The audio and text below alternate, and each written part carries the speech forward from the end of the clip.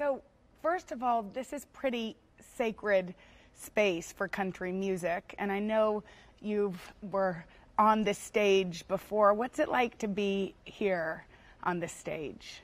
Well, I mean, this is like I think I said the day they put me in here that this was for a country singer and songwriter. It's just top of the mountain.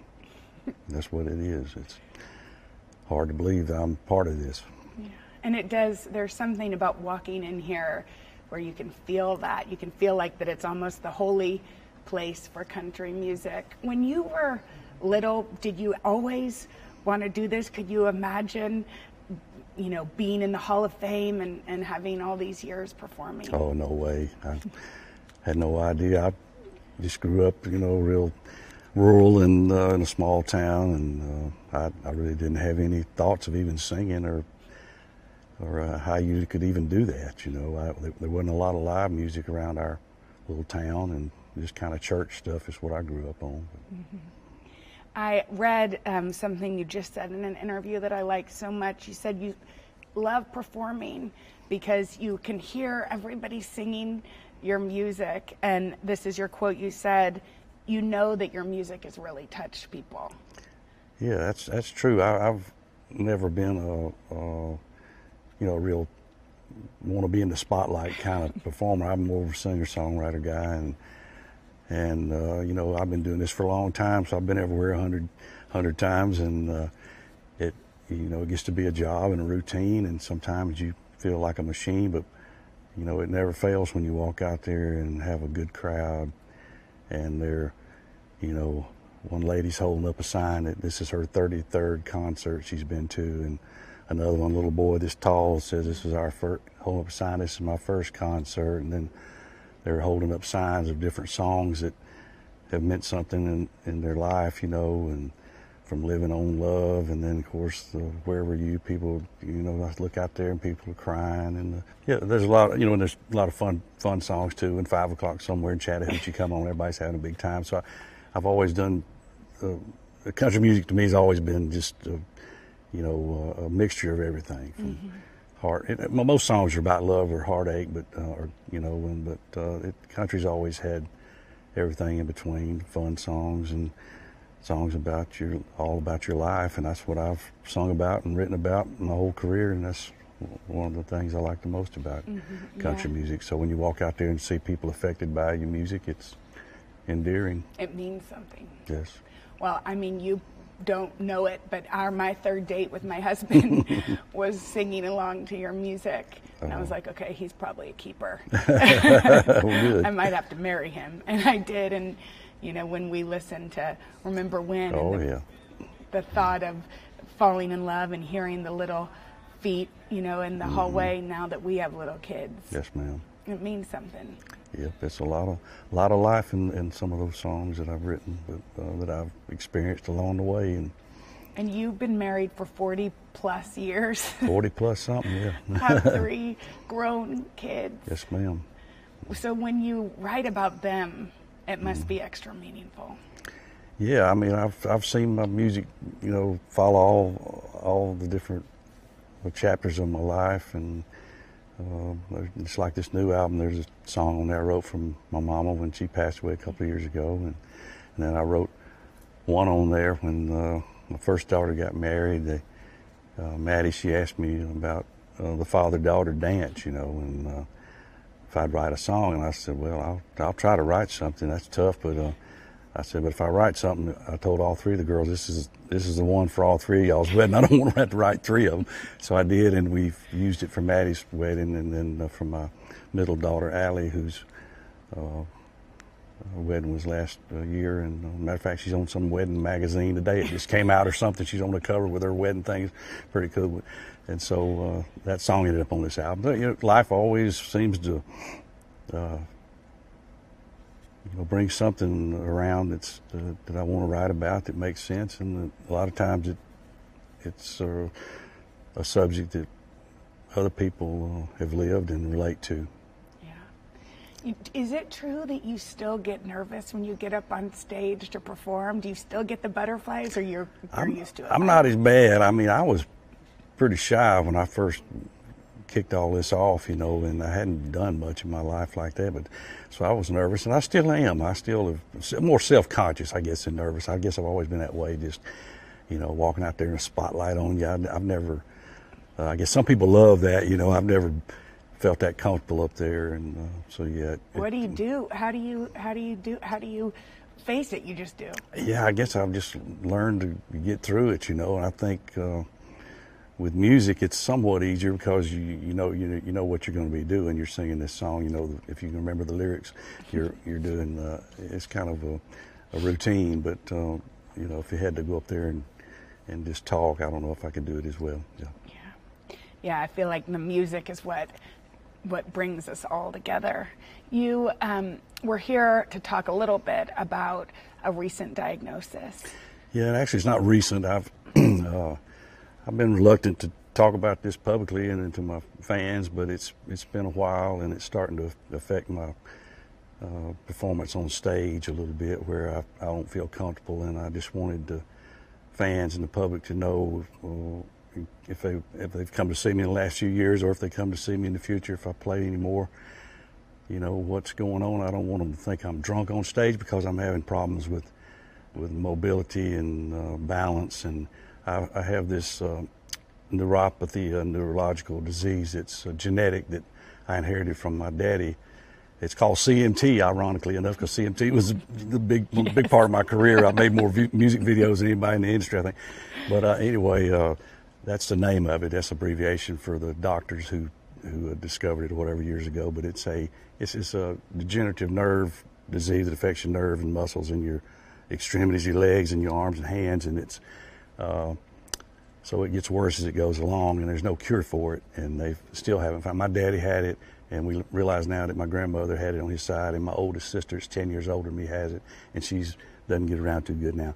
But it's been affecting me for years, and it's getting more and more obvious, and I know I'm stumbling around on stage, and now I'm having a little trouble balancing even in front of the microphone, and so I just feel very uncomfortable, and I just want people to know that's why I look like I do, if they're wondering, and I don't want to appear like some whiny celebrity. It's not going to kill me. It's not deadly, but it is related like muscular dystrophy and Parkinson's disease, but it's not fatal. It's just going to disable me eventually. But my daddy died in his early 70s. He could still walk a little bit, but it is already affecting me tremendously. And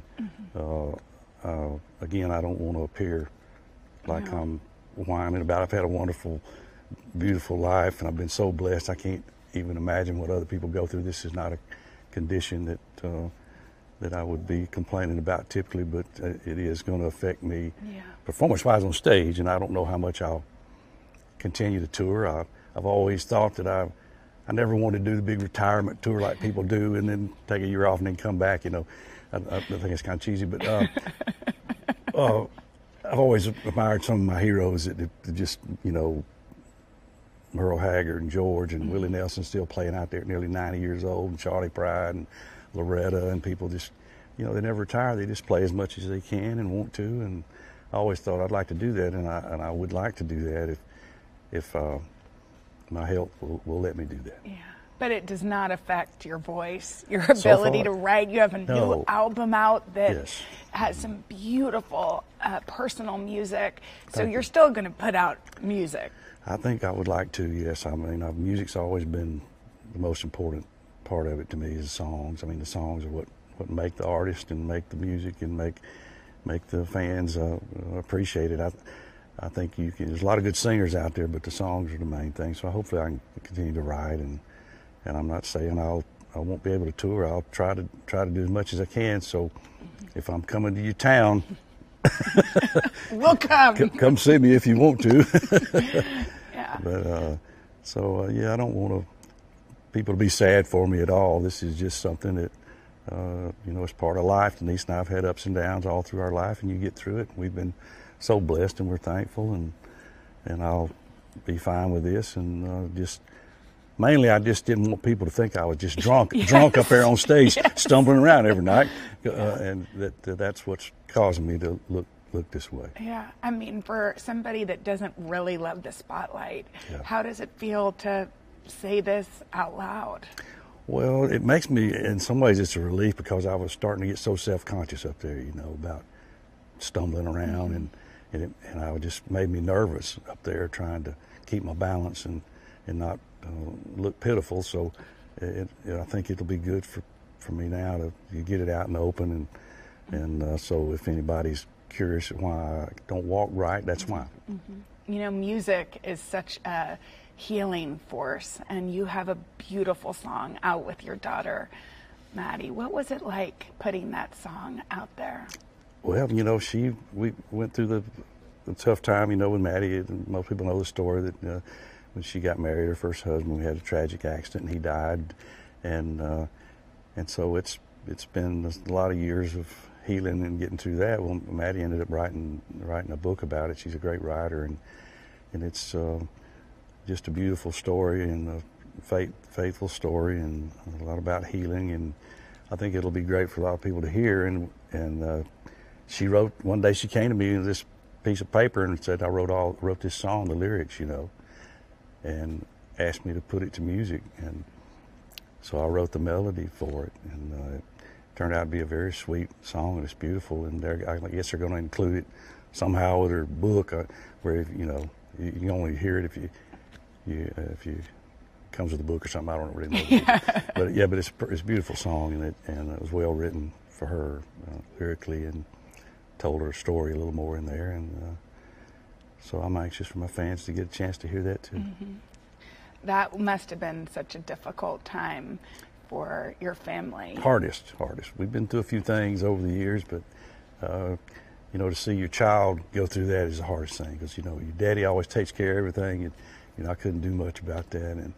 But you know, it's been we've had some time, and it's brought some good things as well as the heartache along with it, and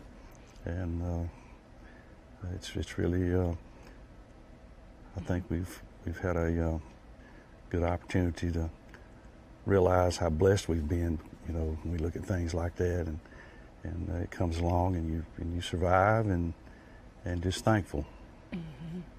And to watch her heal, yes, to watch her grit and resilience, you must be so proud. Yes, so she's all my children are special in different ways, and Maddie is very, very smart, and she is really.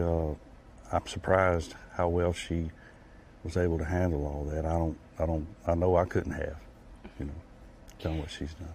You are one of the most legendary.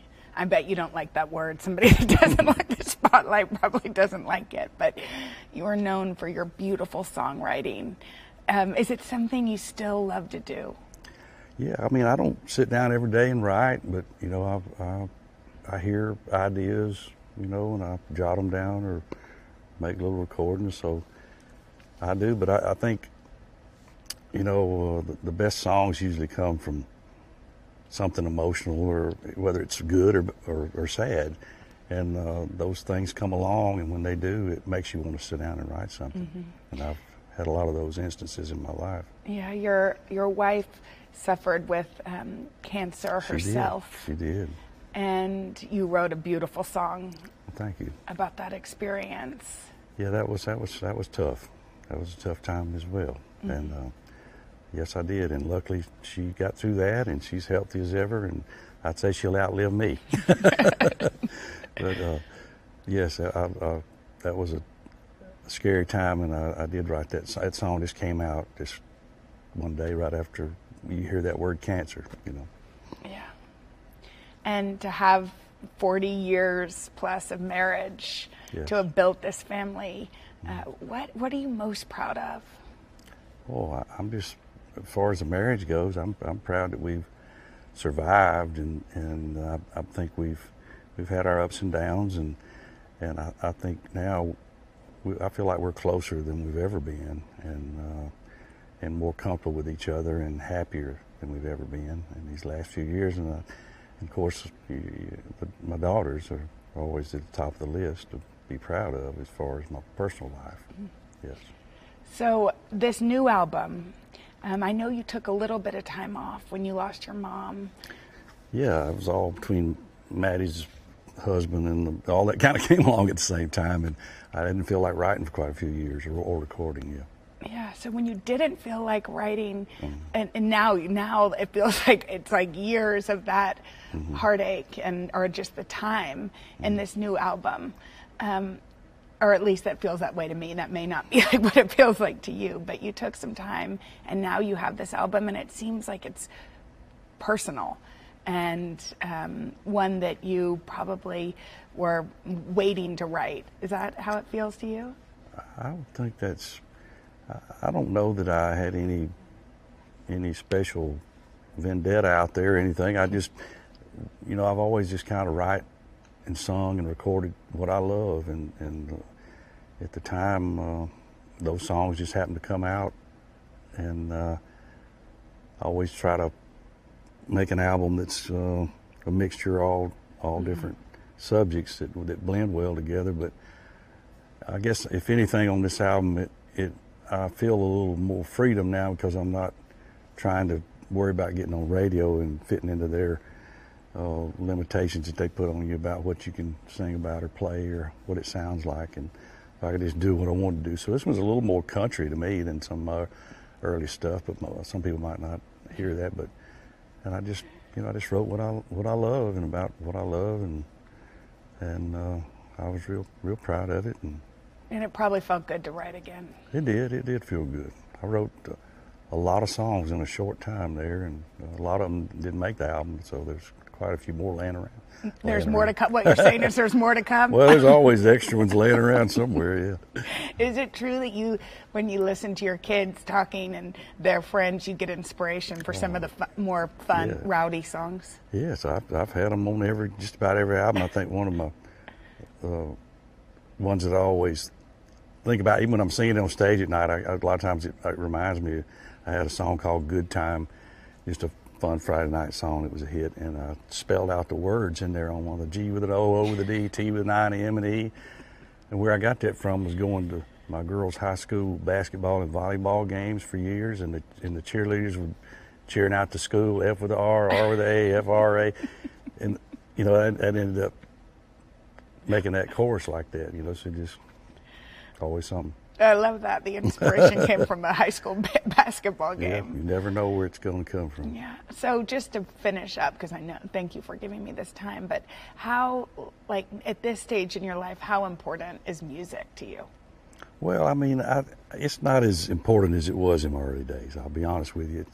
When you're starting out, you got that record deal and you're writing songs and making albums, you're watching that chart and you're consumed with it. That's what most people are, and you, like any business, you kind of have to be, dedicate your life to it if you want it to be successful for. So the first few years, you were 100% all the time, and then as my life changed, then my priorities changed some too. Once you had children and you're enjoying life, and I finally had a little money where I could enjoy. I didn't have anything our whole lives, and so it all kind of changed that perspective a little bit. But at the same time, I've always just kept believing that the songs are the important thing. I kept trying to write, and hopefully that's been part of my longevity, is being able to come up with songs. So you get the joy just in the purity of the music. I think so. It's great to be recognized at award shows and all. I always just cared about the Country Music Awards. That's all I cared about. I wasn't worried about the Grammys or any crazy thing. I just wanted Country Music Awards. That's all I wondered if I was going to be on any of them. But and I've been blessed with a lot of awards too. Yes. Do you think country music is dead or hurting? Well, I think real country music is really not part of mainstream country music anymore. And I don't want to sound like an old bitter country singer, but it's a different generation. They like what they like, and the fans like what they do, and there's still some good music out there, but there's really in my opinion, there's no real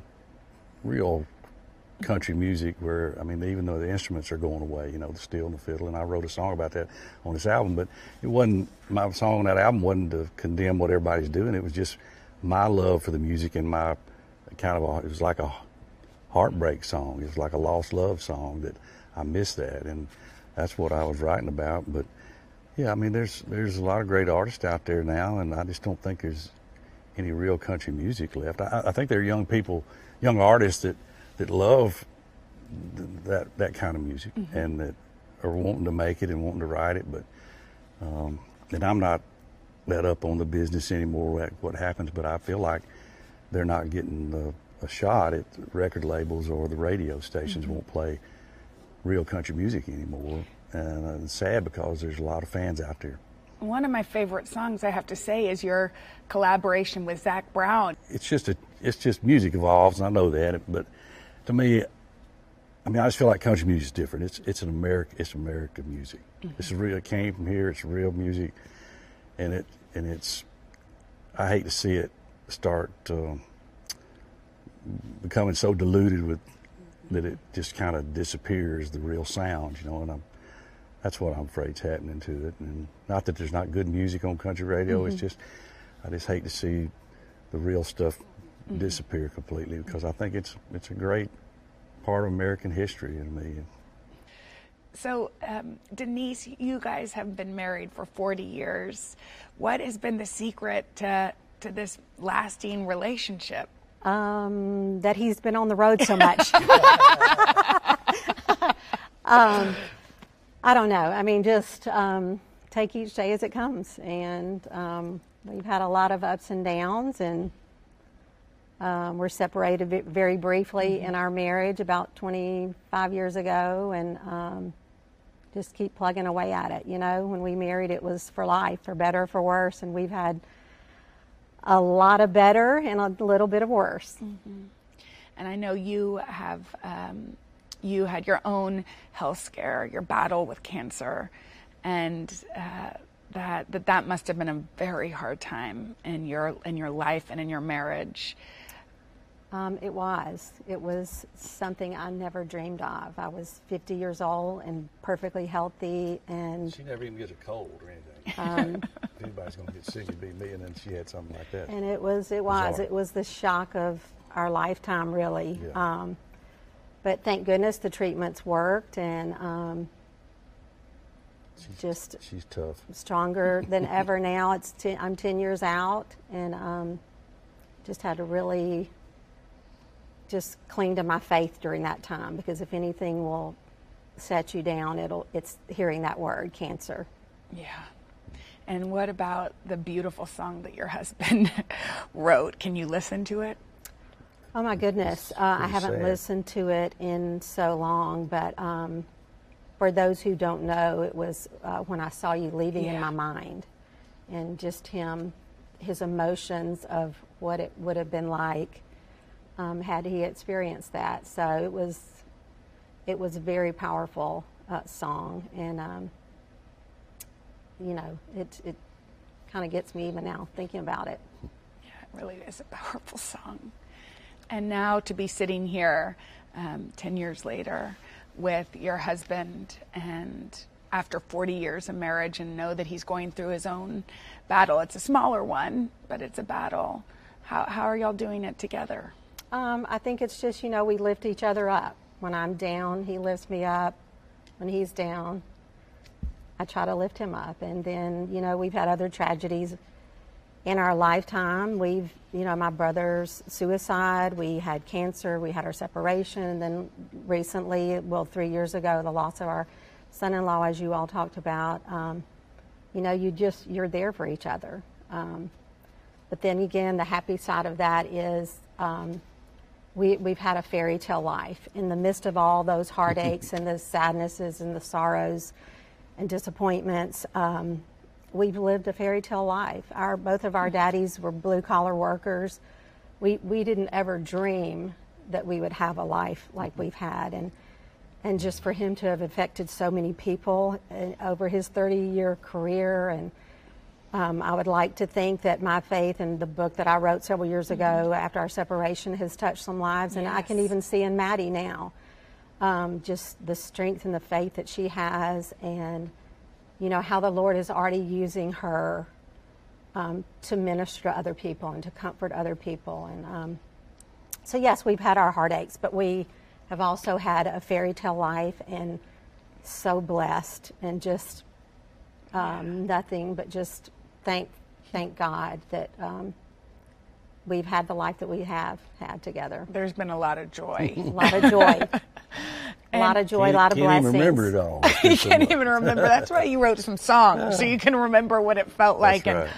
all of us can too. And to, even to be sitting in this space and a place that I know in 2017, is that right? In Right. 2017, you got to watch your husband accept his rightful place into this small group of people. I will never forget that.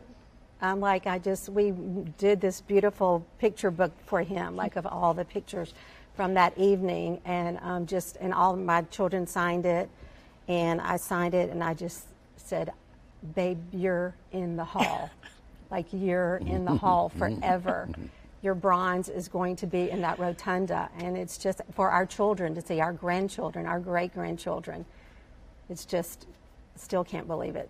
When y'all met, 42 or how many years ago? Yes, 45 probably. 45 Yes. years ago. Yeah. Could you ever have imagined? No, we were kids. We were 16 and 17. He was just out of high school. We were just kids. And even in him, he's said so many times in interviews, like, when we moved to Nashville, we knew nothing. We were just ignorant enough to not be afraid, to come here.